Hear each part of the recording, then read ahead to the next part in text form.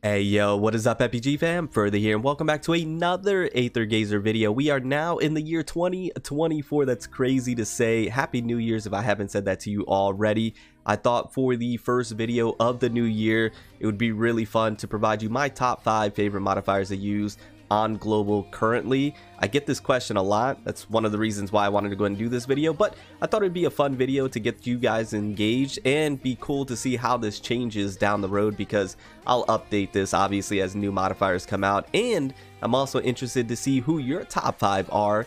Let me know in the comments down below for global, or if you're CN exclusive, let me know who your current top 5 favorite modifiers are to use in CN. I'm excited to see what you guys have to say. So I'm going to go ahead and go through my top 5, and I'm going to give my reasons on why they are my top 5. It's going to be gameplay, it's going to be enjoyment of their kit, it's going to be their skills and you know, how well they play, fast and flashy, you know, all the things that pertain to what I enjoy and what I look for in a modifier. So once again, I do hope you guys enjoyed today's video. I'm going to hop in, but before we do, few quick announcements. First and foremost, a massive shout out to the sponsor of the channel, GamerSupps. If you want anything from GamerSupps, a link will be in the description down below. Go ahead and click on that link, take you right over to GamerSupps. Go ahead and check out their store. They have amazing new items there, collectibles, waifu cups, waifu shirts, and GamerSupps. If you want anything or see something that you like, use code FurtherBeyondGaming at checkout. Get 10% off everything in the store. You save, so that way you're not paying full price, and you're also supporting the channel so we can do bigger and better things. Thank you guys so much. Also, while you're in the description, you see that the description is very different. We have the latest subscriber that's listed on there, so if you want to be on there possibly, go ahead and consider subscribing. Join the FPG fam. Would love to have you stick around. We're trying to hit 40k. We're still on our way.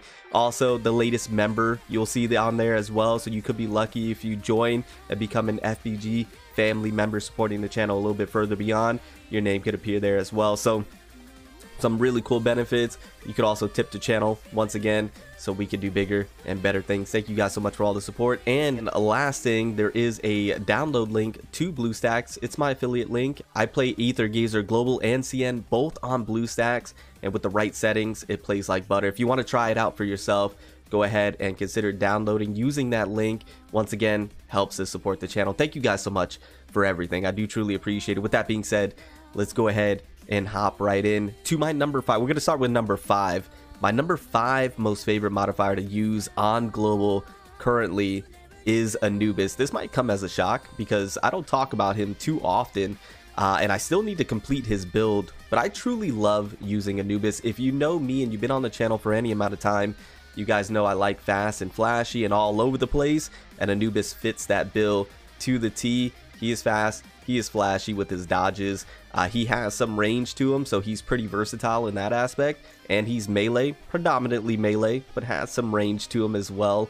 I love his concept of the weapon, it being a pistol, and it being, I'm not too sure what you would call that, like a dagger sword thing, but he is very cool as a unique gameplay style because he has Upu, the wolf doggo that comes out, the jackal I guess you could say, that comes out and fights alongside him, and then you fuse with him like a Power Ranger, and you start to pop off.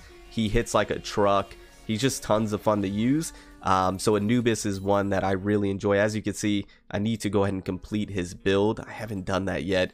One of those, you know, modifiers that got put on the back burner. I like his design as well. Would love for him to have a skin. But Anubis, number 5 for me. Moving on to number 4. This may come as a shock. This may not come as a shock, but this is Hades. Hades is, the gameplay for me was incredibly fun in the beginning. I mentioned this before. Gameplay in the beginning was incredibly fun, trying to figure out how to micromanage that Divine Grace. At the time that she dropped, it was very unique, something that was different, that no other modifier you really had to micromanage their resources like that. So it was fun trying to figure that out, but once you did figure that out, you realize it's not that difficult to do. The puppets are a very unique concept as well, very fun to play around with. But once you, once again, figured out the micromanaging, you realize it's not that difficult. Her gameplay became not the most fun to use because you realize you're just kind of sitting in place and the puppets are doing all the work, right? But what makes Hades so much fun to use, and why she's number 4 for me, is because she is just overpowered. And whenever you're using something overpowered, a lot of times it can be incredibly fun, because when you just melt health bars and you nuke things, it could be satisfying to a degree. Right now, over time, that can be something that is a detriment and becomes not as fun. But for the time being right now, Hades is still incredibly fun to use in that aspect, just nuking things or just bringing her out when you're experiencing something that's difficult and then just having her solo it. That could be incredibly fun as well. So Hades gameplay, not the most fun in my opinion, for me personally, after I figured her out, but nuking things and melting health bars and the puppet aspect is incredibly fun, and her design is a 10 out of 10. So Hades, number 4 for me. Moving on to number 3, my girl Bastet here. Once again, the fast and flashy playstyle. Her character design is a 10 out of 10. S-rank Bastet when? I'm looking forward to that, hopefully sometime soon. Her teleporting all over the place, the amount of crits that she can do, her kit in general is just incredibly fun to use. She's a trace modifier, and for me, trace modifiers are always top tier in terms of gameplay. I just really enjoy their gameplay style. But Bastet is just one character that I've just really drawn a liking to, and you could see really built up a lot. She's one of the A-rank modifiers that I've really invested into. She has probably arguably one of the best skins in the game, if not the best skin in the game here, which for some reason I still don't have unlocked. I need to go ahead and correct that here after this video.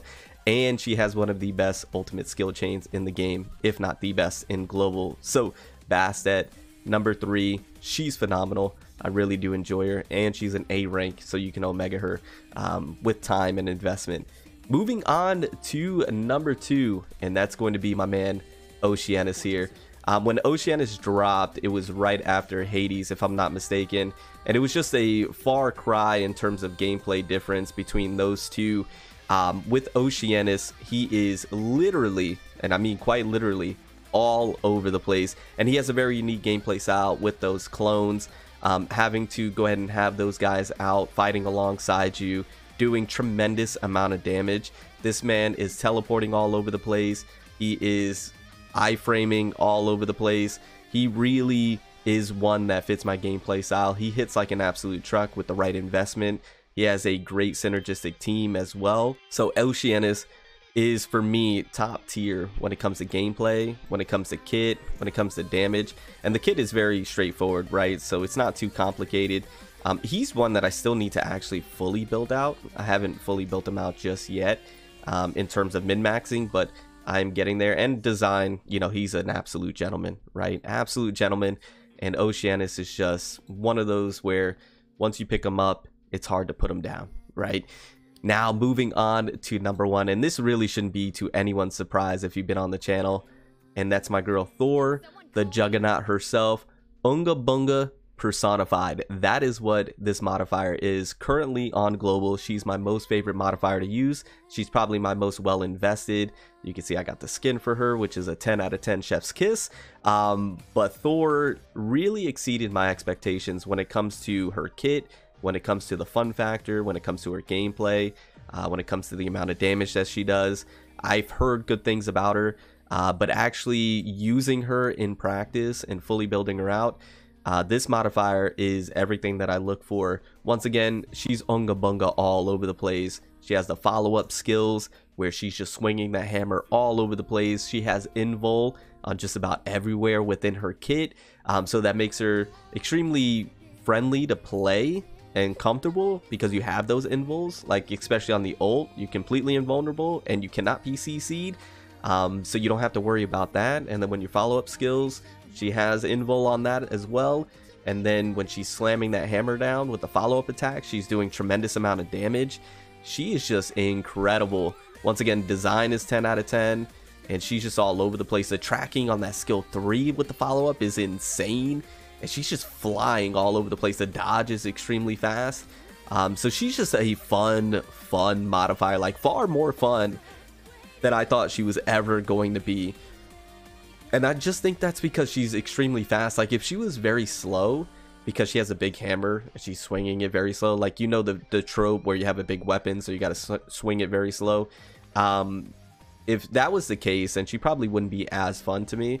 But because that's not the case, and because she's extremely fast, I think that makes her 10 times more fun to use. Not to mention her team with Living Soul Osiris and doing that ultimate skill chain is incredibly satisfying as well. Her hits are just very hard hitting. I don't know, just everything about this modifier just exceeded my expectations, and I truly enjoy using her. So she's my #1 modifier to date on global. So let me know what your top 5 is down in the comments below. Once again, we should be having Flame Tier coming up here probably next week. So I'm excited to go ahead and try and pull him and then use him and then see if my list changes. Once again, we'll update this list as we go along because it will change for sure. I have a CN account. I've been using those modifiers over there. The list will change. 1000%. The list will change. Anyways, guys, this was just a quick fun video for you. I do hope you enjoy, get you engaged a little bit, and I cannot wait to see what your lists are, to read them, and to go ahead and give you some comments on them. Once again, check out the description down below. There's a lot going on there, and I'll see you all in the next one. Remember to stand out, be different, have fun, go further beyond in everything that you do. My name is Cody. You call me further. I'll see you all next one. Bye, guys.